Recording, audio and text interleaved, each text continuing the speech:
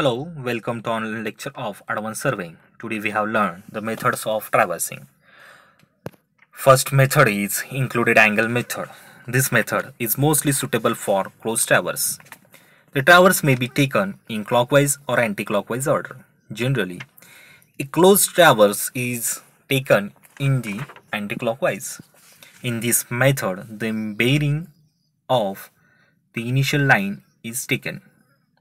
After this, the included angle of the traverse are measured. This angle may be interior or exterior. Let's see the procedure for it. Consider the A, B, C, D, E is a figure. The theodolite is set up and center over at A. The plate bubble is leveled. Vernier A is set at 0 degree and vernier B at 180 degree. The upper clamp is fixed. The telescope is oriented along the north line with the help of tabular compass fitted to the instrument.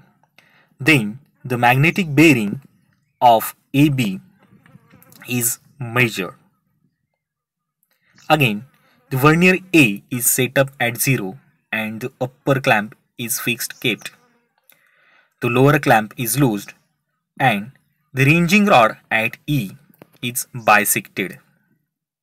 Now the clamp is tight and upper one is open. By turning the telescope clockwise, ranging rod at B is bisected. The reading on the vernier are noted. Angle A is obtained in this fashion. The face of instrument is changed and angle A is measured once more. The mean of the two observations given the correct value of angle A. Similarly, the other angle B, C, D and E is measured. The arithmetic check is applied as follows.